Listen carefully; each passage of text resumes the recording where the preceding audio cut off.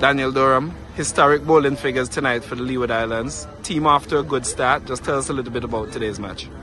Today was good. I mean, the pitch played in favours of the spinners. Once you stayed on the wicket, it basically did everything that you needed it to do. And just a little bit about your batting. You guys chased the total fairly quickly, up in your run rate in your first game.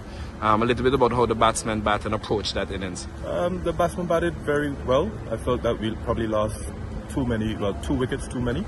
But other than that, they were aggressive at the start, so they batted very well. Going forward in this tournament, not your first time representing the Leeward Island Hurricanes. Obviously, you guys will be looking to win, as every other team. What do you think the strengths are of the Leeward Islands team? Our strengths are both batting and bowling, so I felt that we have a very well-balanced team to basically win this tournament.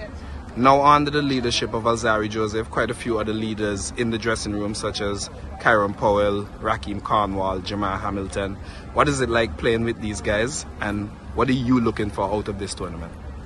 Just once I get my opportunity to just take it with both hands, and obviously the experience with the senior players is always good to ask questions and basically pick their brains and how they think with few placements, so it's very good to have them in the team as well.